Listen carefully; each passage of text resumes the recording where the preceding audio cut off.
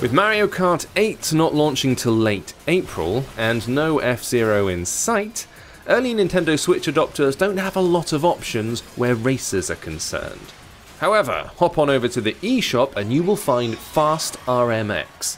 This game pits 10 super fast anti-gravity vehicles against one another in a variety of futuristic tracks.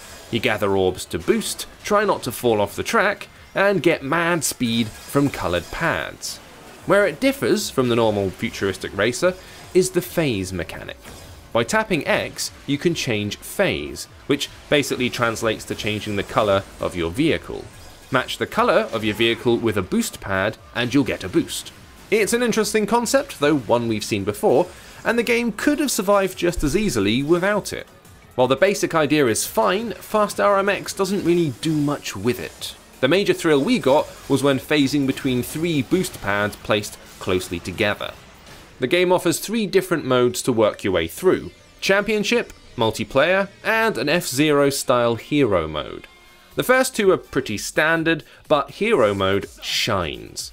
Your boost is shared with your shield, so there's this push and pull dynamic between surviving and winning, meaning only the most strategic racer will finish in first. And with death staring you in the face, it becomes a much more engaging experience. Where Fast RMX really stands out though, is in the visual department, particularly when docked and up on the big screen. The vehicles are shiny and well designed, and each track has a unique aesthetic, all without a single dropped frame in sight. There's a tangible sense of speed to Fast RMX, which, given its title, is pretty vital.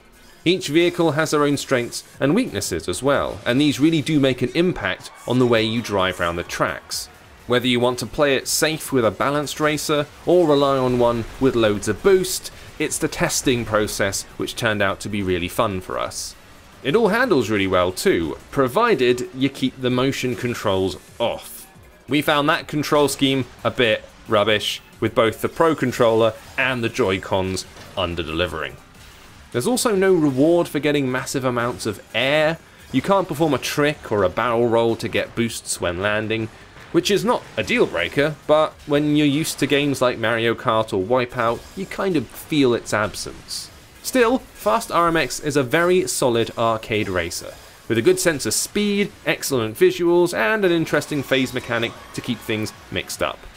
It's not a flawless experience, and it is a little bit basic here and there, but given it's the Switch's first proper racer, and it's only £16.99, we reckon Fast RMX is a bargain for those of you wanting to get your race on.